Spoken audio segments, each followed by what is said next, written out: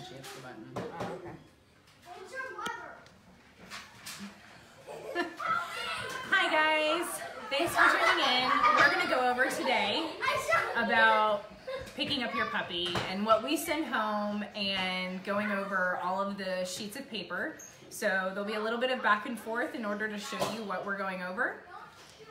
This is Sydney. She's Lulu's mom. I'm sure you've seen many videos of Lulu over the past couple weeks, and she's getting to go home today. And if you hear lots of laughter in the background, excuse that. That would be our children. You know, I have 7 and she has 3, and we put them all together and they're having a really good time with Nerf guns. So excuse anything you hear in the background. So Lulu's gonna go home with a whole file of all of her information that you can add to or start your own. This is the contract. We'll go over that last because it has lots of information. So since Lulu's going home a little bit later, she's had her 2nd shot and is about due for her 3rd shot. So puppies have a whole series of shots in the beginning. This paper goes over each of the things that are in the vaccine and why you need to vaccinate for it. Most people know about parvovirus, but we also do coronavirus, which looks a lot like parvo. Most of the time you have to test to know the difference. So, but this explains all of those things. And so she's had these first 2 shots. The other thing that goes over here is deworming. So she went to the vet at 8 weeks old to have a clear fecal. And until you have her on a heartworm preventative or that includes deworming, that is something that your vet will do at each of your appointments until she is on a preventative. So for heartworms, where we live, which they live in Georgia, is in the same area. So our season with mosquitoes and fleas is February to November. And so the heartworm preventative is typically year-round. We recommend HeartGuard Plus. It's kind of the Benadryl version of, been around forever. They've had a lot of experience with it and seen how dogs do on it. Trifexis has caused a lot of seizures in schnauzers, so we don't recommend that. That's another one that covers your worms and heartworms, intestinal worms and heartworms. So the plus part is just talking about covering those. A lot of them don't cover for whipworms and sometimes hookworms. So when you look at that, you'll want to make sure that those are covered, whatever you're treating for, as well as her yearly vet exam. They should always do a fecal just to make sure there's no breakthrough of anything. As far as for fleas and ticks, because you have children like I do and they cuddle their dogs, I don't like the topical flea medication because I don't like my kid's face all in that. Just pesticides don't seem like a good idea. So we use the Seresto collar. It lasts for 8 months, and where I talked about that our flea season is about 8 months, it kind of works that they just need 1 a year. And that will protect them from fleas and ticks. Every breeder has their own opinion on what they use, so I let people know what I use. You and your vet can make that decision together. I did not have as much luck with some of the other options that were out there, as well as Bravecto is another one, but schnauzers have had a lot of reactions to that. They just have a sensitive system, hence pancreatitis and things like that.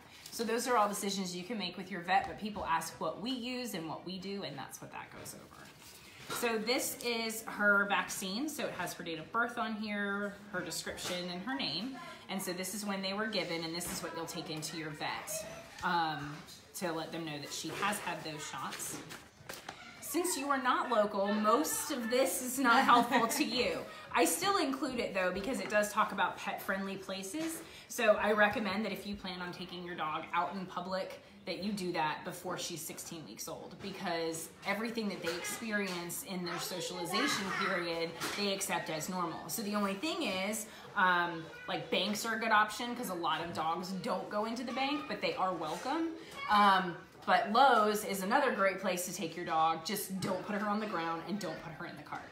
Just hold her. But it still gives her the experience of the sound of a car, the sound of the beeping of the cash registers, and all of those things that we don't realize are so overwhelming to them for their sensory issues of just, whoa, this is so much that they take in. If you plan on taking her to the beach, find a sandbox so that she can walk in sand, because that is a very strange sensation to a dog.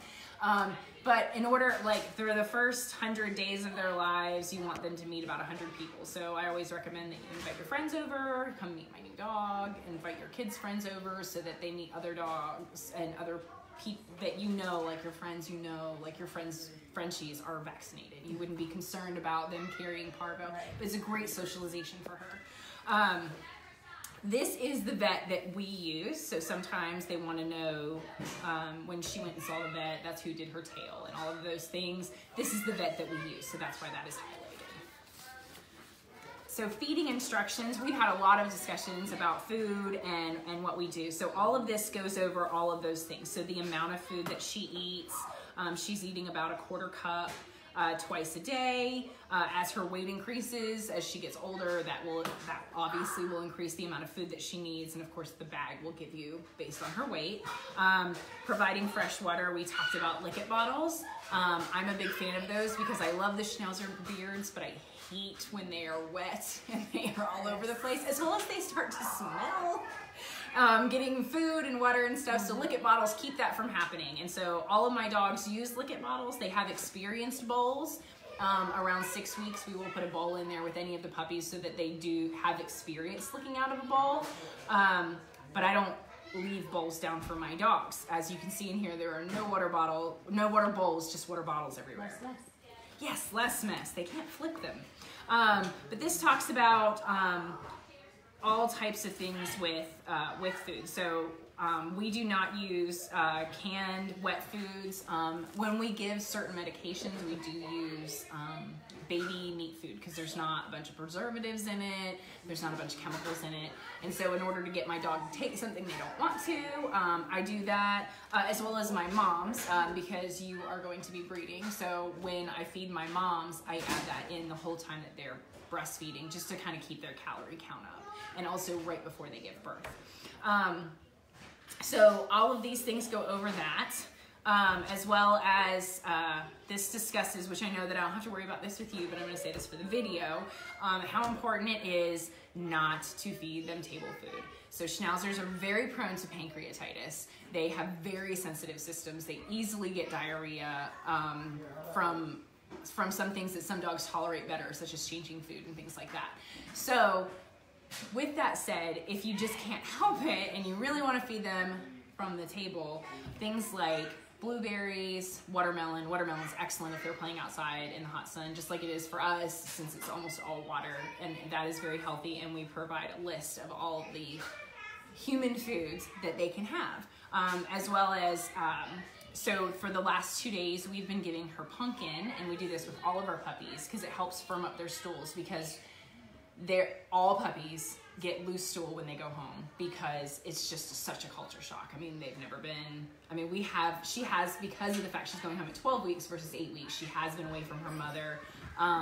But it's just a different house, different smells, different everything. And just like for us, when we go on vacation, it sometimes messes with people's stomachs, and we enter stressful situations. It does the same thing for them. And so that's something that we encourage you, if you see that that's a problem for her after the first night, that you can buy a can of pureed pumpkin. Make sure it's just pumpkin and not pumpkin pie filling. I had one mom buy pie filling, and she's like, oh my God, she's so sick. And I'm like, that's just so crazy. I just don't understand. I've never had that not work. So from our conversation, eventually she sent me a picture of the can, and it was pie filling. I'm like, yes, you gave her a whole bunch of sugar. That would give her straight diarrhea. Yes, explosive diarrhea. I know what's wrong with your dog. She ended up having to go to the vet and get on diarrhea medication, and it was just awful. So now I make sure I'm very clear, 100% pumpkin. Puree. Just the puree. Yeah, I felt so bad that I did not clarify that. So we send home everyone potty training 101 on how to potty train your dog.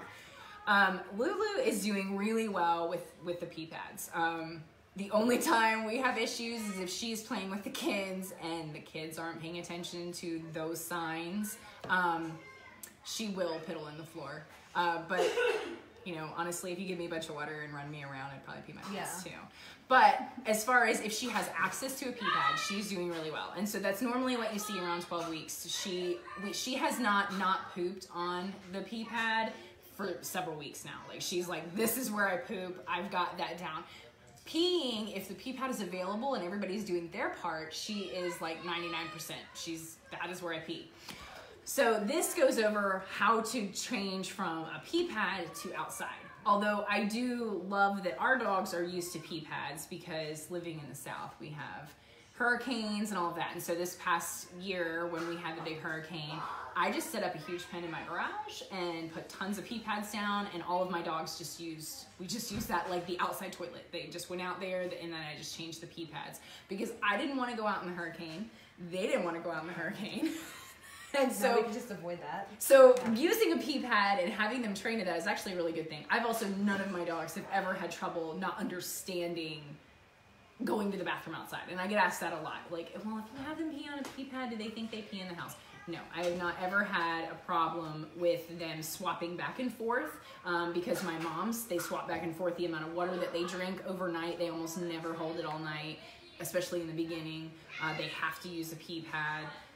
They don't, and I don't have any problem. They go right back to using the bathroom outside, and they don't think that they should use the carpet. The only thing with puppies is I had one family that were like, they always pee on our bath mats. And I'm like, really?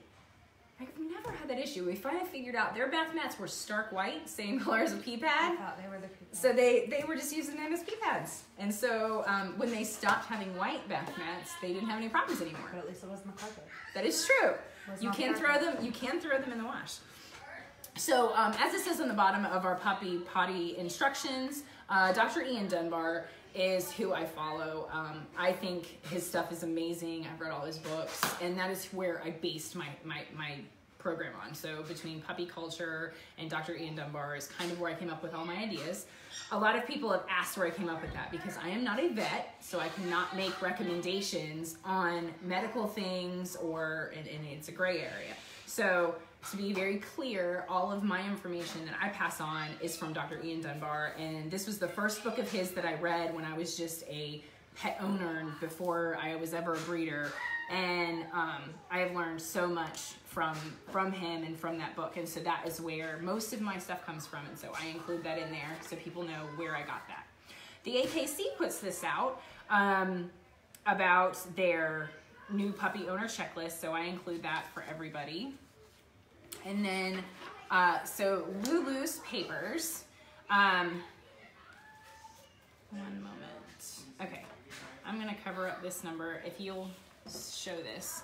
I'm covering up her number because that is her actual AKC number, and we don't need that out on the internet. But what it goes over is the breed of the dog, her date of birth, who mom and dad are. I'm the breeder and the litter owner. And then this goes over all the different parts you can get with your AKC paperwork. And then this is her color. So she is a black and silver. So this is the color. And then she will not have any, she doesn't have markings. So this will not be markings. And she is a female. And then, so what you will do, just need to make sure I'm covering up her number.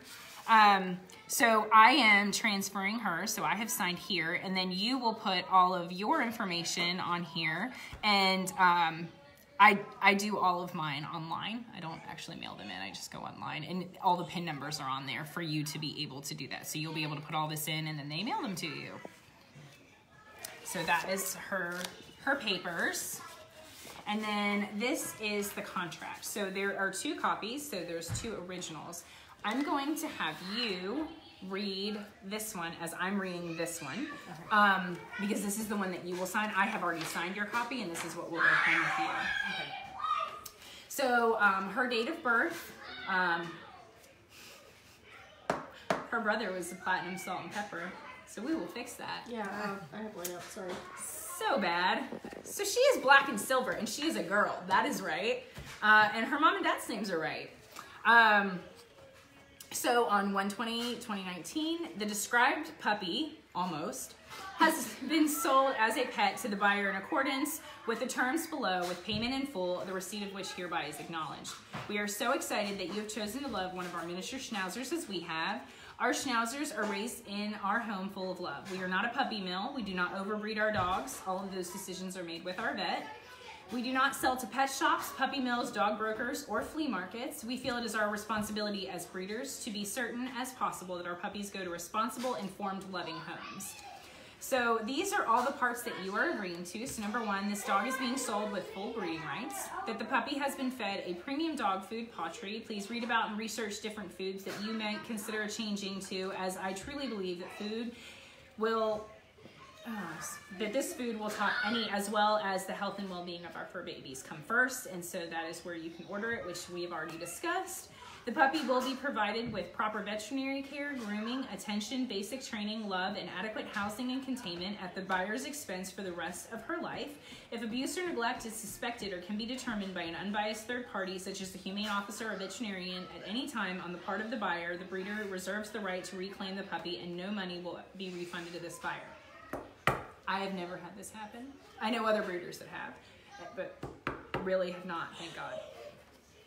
So one of the reasons that this is in our contract about grooming specifically is that in order to have a hypoallergenic dog, which has hair, not fur, you end up having to have grooming. And so this is something that I've, long before these contracts are gone over with people, that we have talked about way beforehand, that they have to be groomed. And so Lulu has been being groomed every 4 weeks since she was 6 weeks old, and then she was groomed again today. And so that we do that with all of our puppies. We groom them right before they go home, so that the first time they're experiencing grooming is not after their socialization period is over at 16 weeks, because you can't take them to a groomer until after they've had all their shots.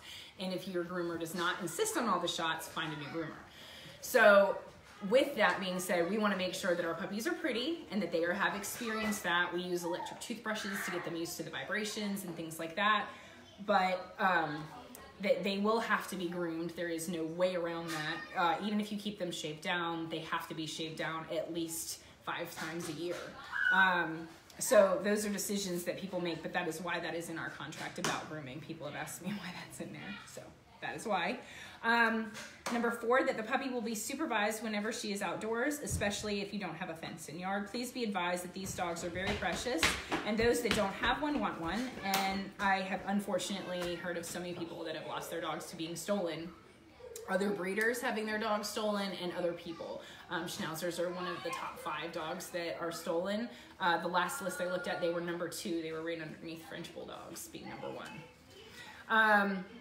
The other reason that I say about watching them when they are outdoors is that people don't realize that as small as they are hawk and owl food. So even if you take them out in the evening, owls have eaten them. They will swoop down and they will just take off with them. One of my, Kimba Pringle had one of her puppies be scooped up. It wasn't, she had sold it, it was a pet of someone else, and they were actually able to beat the bird off and get the dog back because the dog was on a leash. But the dog still had horrible lacerations and puncture wounds and everything from a hawk.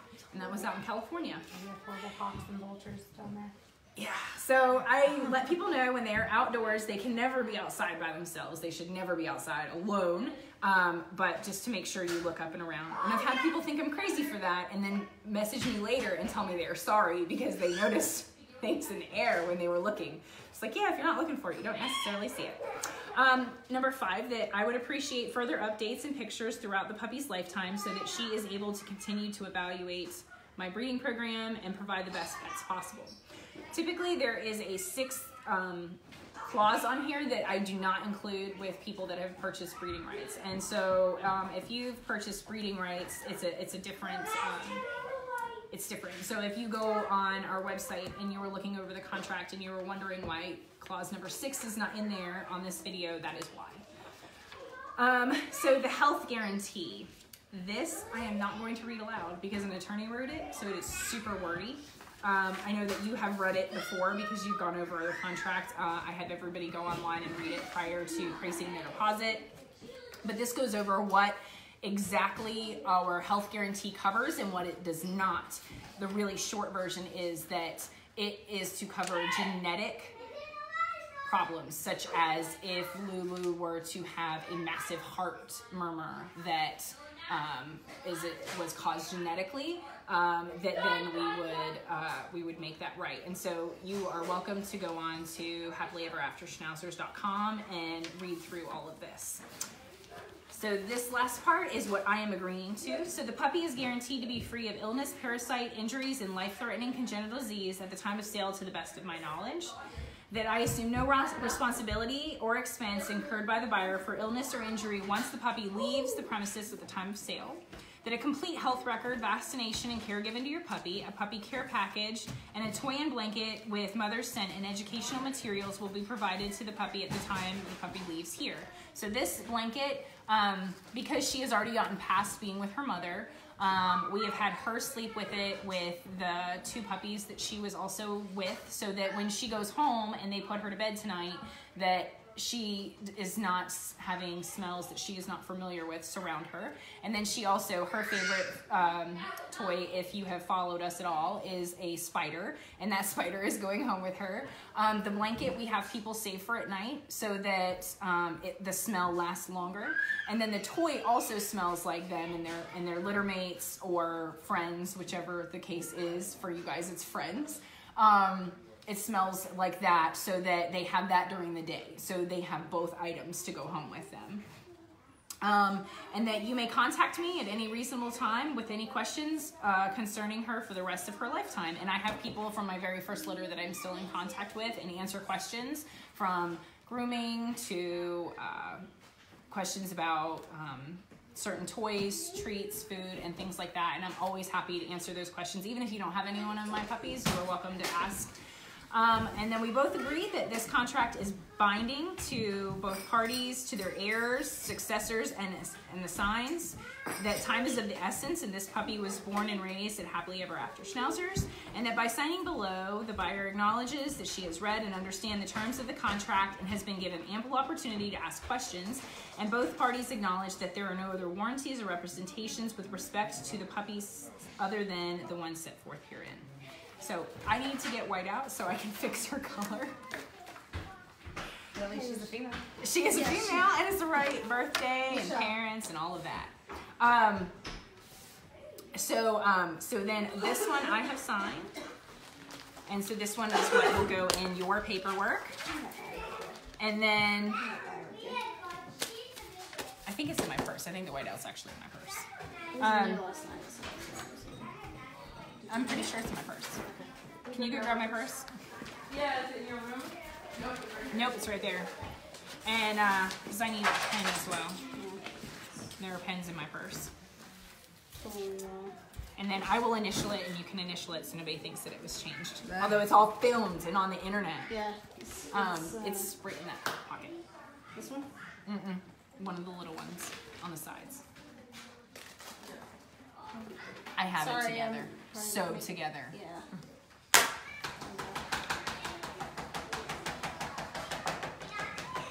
Oh, I thought that was one of mine. Oh no, My that's... kids stomped on the floor.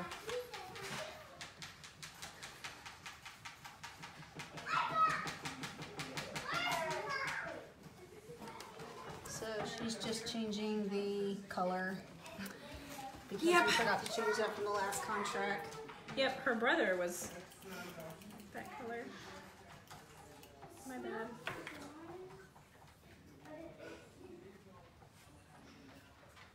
Where is Lulu? Michelle, where's Lulu? I think Cece. Oh, never mind. Bring her here. Can you bring her Okay. So, if you will date, so the date and the month and the year, and then sign here, print, address, and phone number. Make sure you shift that because that's private. Yeah, no, it's Let's not put that all on the internet for you. What is the date? Today is the 20th. Hey Cece, can you show off your puppy? I don't know if you want her on film. That That's fine. might put her on film. Sorry. This is Lulu. This is Miss Lulu. Pretty girl, show off your pretty face. She's looking at my coupons? No, you can't have my coupons. I'm sorry. She's got to afford all these treats. I know, right? Hi, baby. Hi, baby. So excited. Hi Yeah. there. Is she already your buddy? Have you bonded?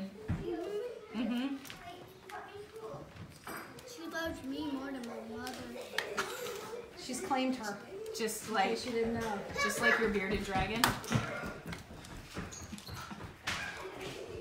The Adventures of Bubbles and Lulu. I can see it now. It's gonna be interesting.